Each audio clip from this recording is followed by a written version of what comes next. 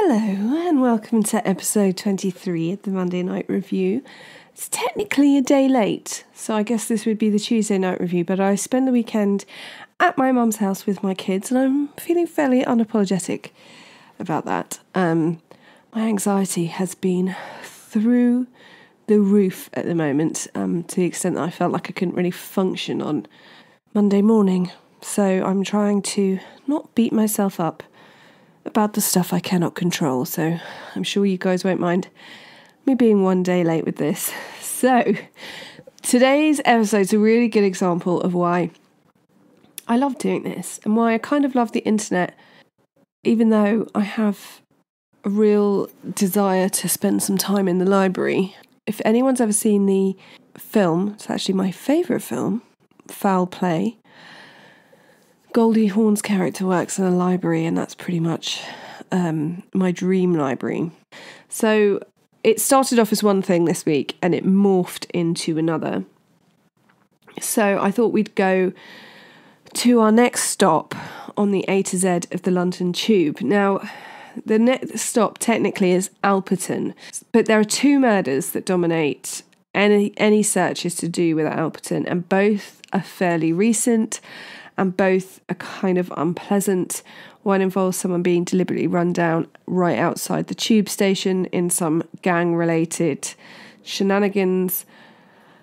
And the other is a stabbing in a school, and I just don't have it in me. I just don't want to be covering those. They're too grim. They're too recent. Just for the sake of hitting all the stops. So we're counting that as Alperton. We've talked about it. That's it. Tick. Let's move on. So after Alperton, it's Amersham. Now, Amersham is one of my favourite stops on the tube because it's not even in London. It's in Buckinghamshire. So you can get on the tube in London in I don't know, pick somewhere that's really Londony, like King's Cross. I mean, you're going to have to do some changes. But you get out at Amersham, which is this lovely, picturesque town in Buckinghamshire, and it's so beautiful that it's used in loads of TV programmes, including loads of episodes of Midsummer Murders. It's just full of character and beautiful, and there's something lovely about the fact that you can get the tube there. So if you are a visitor to London and you fancy going as far out into the countryside on the tube as you can, then pick Amersham because it's really pretty. But frankly, I'm surprised anyone lives there because when you look at the hauntings in Amersham, there are fistfuls. And there's one that's mentioned by Andrew Green, who is my ghost hunting god. And that's the Chequers pub. And it has got some history to it. So we're going to start there today.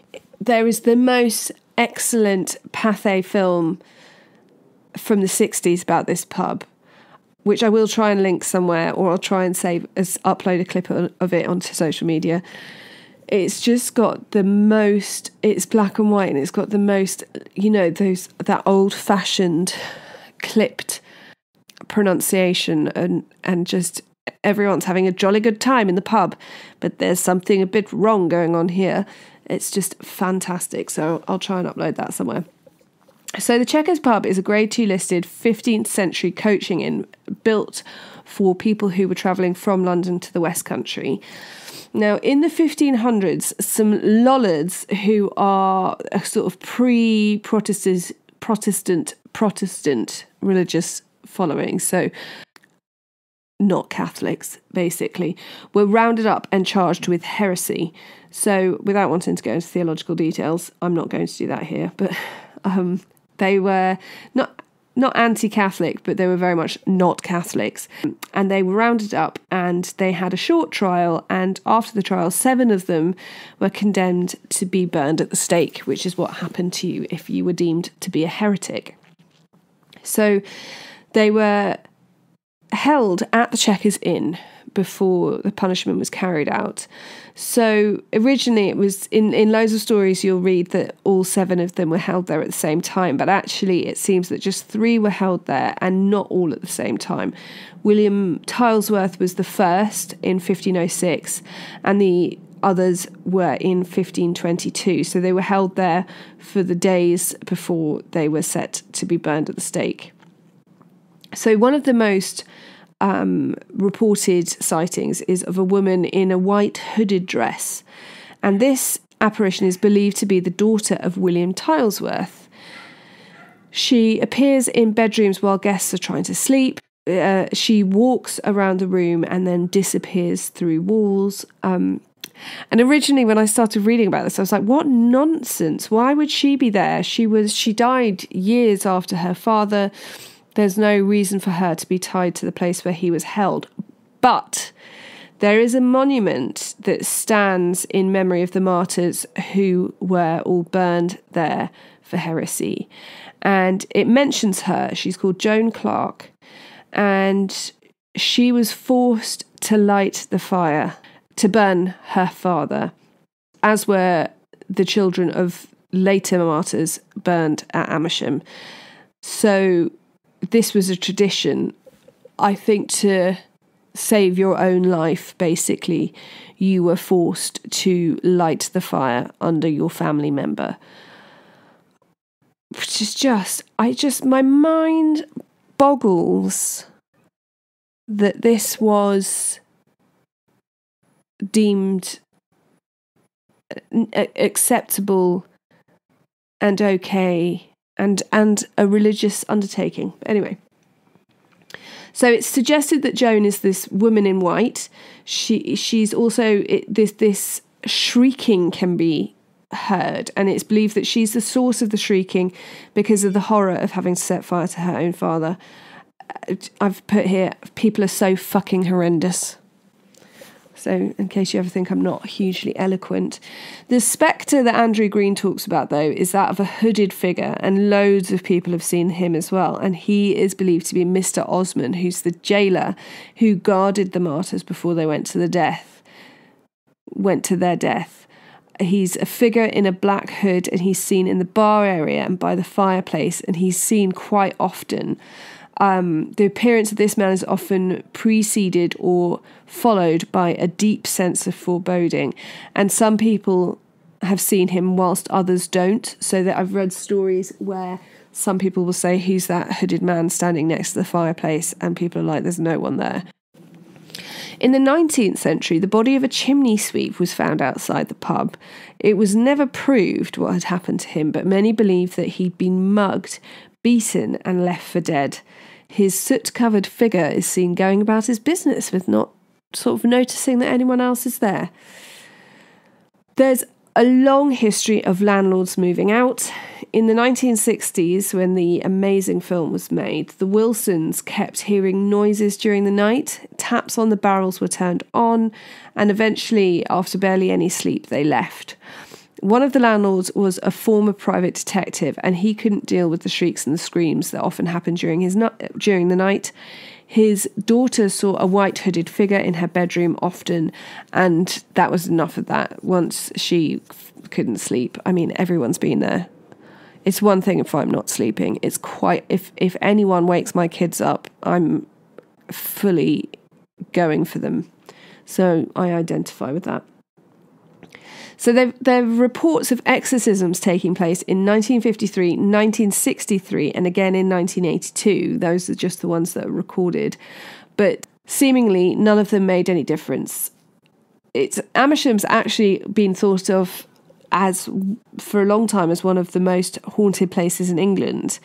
But while researching this episode, I found something altogether more sinister that I kept reading about, so I thought I should cover it. In the early hours of Thursday the 10th of November 1966, a car was found in the lay-by on the Amersham-Beaconsfield Road next to the Magpie pub. At 2 p.m. that afternoon, the body of 59-year-old Dr. Helen Davidson was found in a clearing in Hodgemore Wood, half a mile from her car, by one of the soldiers who were out searching for her.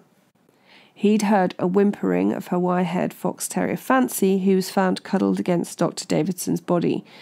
Davidson had driven up to the woods to walk her dog and do some bird watching the day before, as she did every Wednesday afternoon, which was her afternoon off, and hadn't returned home. Dr. Davidson had lived in the area for over 20 years. and was an incredibly popular figure, with many of the people from the town using her as their local GP. She delivered babies, went on home visits, and was often described as going above and beyond the call of duty. So what had happened in the days before her death? Before going to the woods that afternoon, Davidson had gone to spend time with her elderly mother, who had recently moved nearby. She will have got to the woods just after 4 p.m, and it would have got dark relatively soon after that. It is November in the UK. So she wouldn't have been planning on being out too long. She probably would have been out for an hour or so. And she and her husband were due to go out for supper that evening. So when she didn't return home, he became concerned. He called the local hospital to see if she'd gone in on a work call. Maybe a patient had gone into labour. But when he saw that hadn't heard from her a few hours later, he called the police.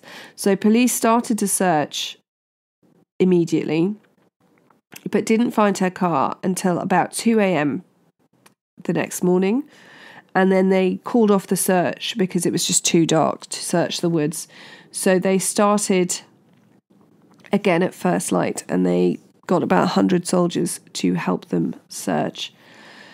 She was found approximately a mile from where she parked her car in a secluded clearing where no one would have passed or heard her if she'd screamed. Fancy was defending the body, not letting anyone near, and in the end they had to make a request for a dog handler, and then Fancy was taken to the nearby farm to be looked after by the farmer's daughter. The murderer had discarded the weapon, which was a 2'6" piece of charred wood, believed to be a poplar branch, and they found that near the body.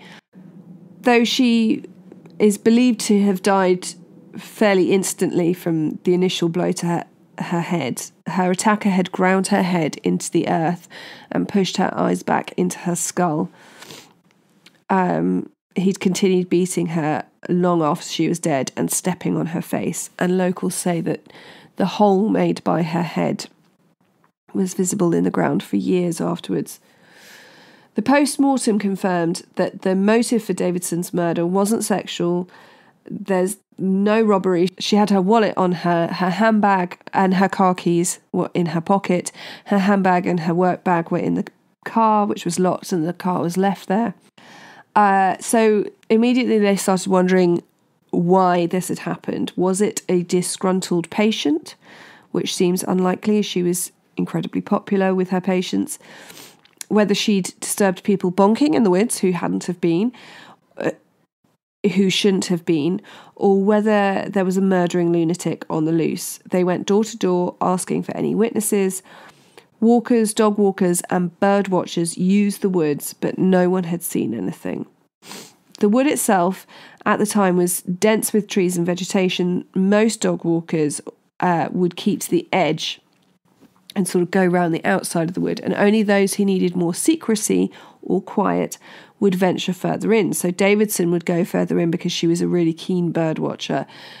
Others would go in for more clandestine reasons. So what was the killer doing there?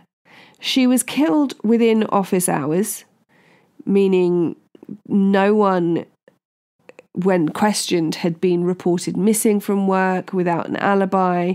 They needed to narrow it down to see who would be free to be in the woods at this time. It's not a big city. There's a limited amount of people who would have had access to this wood. People who were meeting for a tryst would usually remain in their cars, especially at this time of year because it's cold for you to get your kit off. It's about 7 degrees Celsius on that day. And there were these sort of concrete slabs that people would park on, and people would often see the windows steamed up. It seems to be quite the spot for lovers. It also appeared that she must have known her killer or possibly not seen them coming. She had no defensive wounds, so though her gloves were covered in blood and she was attacked from the front, it could be that she sort of put her hands up to her face as she went down. But it was such a violent attack. So attacks to the face are often very much an indicator of personal hatred. And this one was very frenzied and continued long after she was dead. So it really implies that the killer knew it wasn't just a random act of murder. It was someone who knew her. At some point, the killer would have had to have disposed of their bloody clothing. So police were hoping that a family member would have noticed and reported it. But again, if the killer had disposed of the clothes before getting home, or if they lived alone, no one's going to have seen anything. So there's no evidence of any sexual interference with Davidson. But the police interviewed all the local sex offenders, anyone who had a criminal record, anyone who had a history of violence, all of whom had an alibi for the time of the murder. And then after that, the list of suspects sort of dries up. They decided it must have been a crime of opportunity, but no murder like this had happened in the area before. And these are not experienced policemen with this kind of violent crime. So they have help from police in London, but it doesn't really help that much. They decided it must be a crime of opportunity. So despite there's an offer from the News of the World in 1977 offering £100,000 for a reward for the murder, but it remains unsolved and was ruled as a random motiveless killing. So locals believed that the answer was that Davidson would have seen something she shouldn't have done. Lovers in the forest maybe, and possibly gay lovers. And this would explain why the face was so damaged and the eyes. It was illegal to be gay in the UK until 1967. So anyone caught would have faced a prison sentence. Violent murder still seems like a long stretch for most sane people, even if you have been caught with your trousers down. They checked local doctors, hospitals and chemists to see if anyone had come in with a dog bite. Fancy was really distressed when they found them and wouldn't let anyone near the body. So the chances are the dog will have bit someone who was carrying out the attack. But this line of inquiry turned up nothing, and they thought that actually the possibility is that the murderer will have been wearing a thick winter coat because it was so cold out. That might have protected them from the dog. So who can have committed this rage-filled attack? As we know, anyone who's into true crime, this is rarely a one-off. If it's going to be a motiveless random killing, there would be more of them. And you don't kind of sit in the middle of barely used woods waiting and hoping for someone to come along that you can kill. So when someone's murdered, it's usual to check out the situation with their spouse or partner. And Davidson's husband, Herbert Baker, is a widower. He's 30 years her senior. They had been married not for long, and he was in no way as popular as his wife. Everyone was slightly confused about this marriage. By the time of her death, they'd been married for 5 years, and he was known to have slightly tyrannical religious beliefs, which he subjected his neighbours to on many occasions. And he seems to be as sort of brash as his wife is kind. He is retired from working in the city, and he has a very close relationship with his housekeeper, Kathleen Cook, who worked for him and his first wife, Ruby. She started working for them when she was in her teens. And together they nursed his first wife through her last illness. And many believed, including Kathleen, that Herbert would marry her after his wife's death. But instead he married the GP who had attended his first wife. Upon their marriage, Baker moved in with his new wife to her house, and Kathleen moved into Herbert's old house, where she lived rent-free as a recluse and hoarder, and he spent most of his days there, doing what we don't know. So many people had believed during his first marriage that he had been having an affair with Kathleen, though there was no proof. And then he seems to spend most days with her during his second marriage whilst his wife's at work. Whether his wife knows about this or not, we don't know. Davidson and Baker didn't socialise much together, though we know they were due to go out for supper the night she died. They were due to go to the local reverend's house for supper with him and his wife. And Baker was a lay preacher, so could be that unless it was church related, they didn't really socialise together. It's very weird. It doesn't seem to be a happy marriage. No one can understand why they got married. No one really likes her husband. And she seems really popular. He's also 30 years older than her and has this strange relationship with the housekeeper. Kathleen Cook does not like Davidson. She has the most to gain from her murder, but the police interview her numerous times. They dig up both her front and back garden.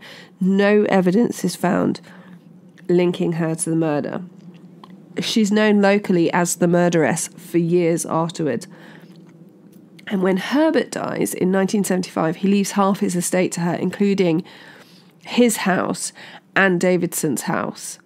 So just days after Davidson's murder, Herbert, who's the part-time lay preacher, takes a sermon in a nearby village, which seems really soon after the death of your wife. But he may have felt, as many of his generation did, that the show must go on and he should fulfill his obligations. And during the service, he asks the congregation to forgive the murderer, which again seems kind of strange. He was her sole beneficiary. He inherited around $25,000 and her house. People have killed for less, but he wasn't strapped for cash himself. So it all seems very weird. What is extremely odd is that just over a year after she dies, Herbert goes on holiday to Scotland and he calls the police up to ask for the binoculars that had been round his dead wife's neck when she died. When they found her, one of the eye lenses was completely covered in blood, making them think that maybe she didn't see the attacker coming because she was holding the binoculars up to her face when she died. So he wants to take these on holiday to Scotland. Just get a new pair of binoculars, Herbert. Well, you've just inherited $25,000. Very odd. But he's interviewed many times. His alibi checks out.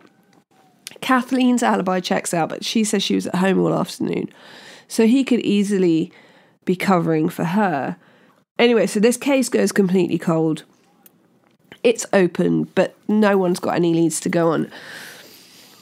But Monica Weller is an author and she lives in Amersham. She's going to Amersham to give a talk about her book on Ruth Ellis, who in 1955 was the last woman in Britain to be hanged. And after her talk, she's approached by this woman in the audience whose older sister had been delivered by Dr. Davidson. And the baby had spina bifida and had died when she was a day old. And a fortnight later, the GP was murdered. So Marston has all these collected press cuttings about the case, which she offered to pass on to Weller, who became really fascinated, especially by this ruling that it's like a random motiveless killing, which seems so unlikely. So at the time, there was hardly any information on the internet. So over the next 7 years, she investigates this murder. She speaks to anyone she can find who knew Dr. Davidson. She speaks to anyone who was involved in the crime. She manages to track down the doctor who performed the post-mortem. She basically gets loads of information and she discovers a few things. It turns out that Davidson wasn't universally adored, as was initially thought. Apart from Kathleen Cook, who didn't like Davidson, there were a couple of others. The first person to consider is Michael Larkham, a man who she had injured in an accident. She was pulling out from a junction. He was driving up to the junction in his motorbike and she stalled as she pulled out of the junction and he went into her. And he fractured his skull, lost 7 teeth, dislocated his hip, broke loads of bones, and he woke up from his coma after a month and his life was never the same again. This accident happened when he was 21 and he felt she got off really lightly in court and that she'd been let off because she knew the right people, and he was overheard saying if he ever saw her, he would kill her. But he was in prison for car theft at the time of the murder, so he was ruled out. when Weller was talking to people in Amersham, the name George Garbutt kept cropping up. He was a live-in gardener for a prominent London businessman who lived on the outskirts of Hodgemore Wood. Garbutt had suffered a brain injury during the Second World War, and he'd had a metal plate inserted into his head, and he was a bit of a quirky chap. He was a part-time bus driver in Amersham. He was reportedly bisexual with a preference for men. He got married when he was 39, but it was all a marriage of convenience, apparently. He was allegedly impotent and a loner.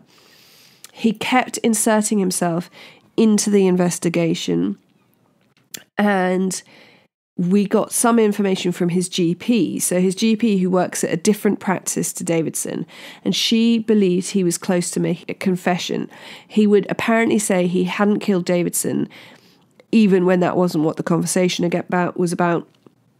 He would randomly just announce that he didn't kill her. He did mention that he'd done something terrible to a woman, but he wouldn't say more than that. He was due to see his GP on the 23rd of July 1971, and she felt sure that he was finally going to confess to the murder, but he never turned up. That day he went to the garage where he kept his car, poured a gallon of petrol over himself, got in his car and set himself alight. He left no suicide note. His notes and confidential conversations with his GP will be available in 2071, 100 years after his death. So whether he kind of left inconclusive evidence in his conversations to his GP, but she said afterwards she believed he was very close to confessing. But that's as maybe, but what would make this quite introvert murder a well-liked GP who he seemingly had nothing to do with? Well, the area of the woods where Dr. Davidson was found was renowned as a meeting place for courting couples by day and homosexuals by night. And Miss Weller, the author, believes that Garbutt killed the GP because he feared she would expose his activities there. Again, homosexuality at the time was illegal, and it may well be that she had seen something she shouldn't have done. The bus depot where he worked was opposite the GP surgery where Davidson worked, so it could well be that they knew each other by sight, or that he became convinced she knew something she didn't. He worked on the morning of the 9th of November, the morning of the attack on Davidson, and it's Garbutt who Weller believes is the culprit. She says that she has solved this murder and it is Garbutt who's done it. There are other people who believe that Kathleen Cook is the murderer, but the fact is, I don't think we're ever going to find out. There's no way of checking for DNA. Garbutt obviously died by suicide. It was not a sexual attack, so there's no DNA left on the body, and that is it. That's the murder of Dr. Helen Davidson. Ended up being a bit longer than I had planned, but it was kind of creepy and fascinating. So I hope you enjoyed this episode. I'm sorry if it's weirdly edited, but I still have a cough. Less snotty, still have a cough.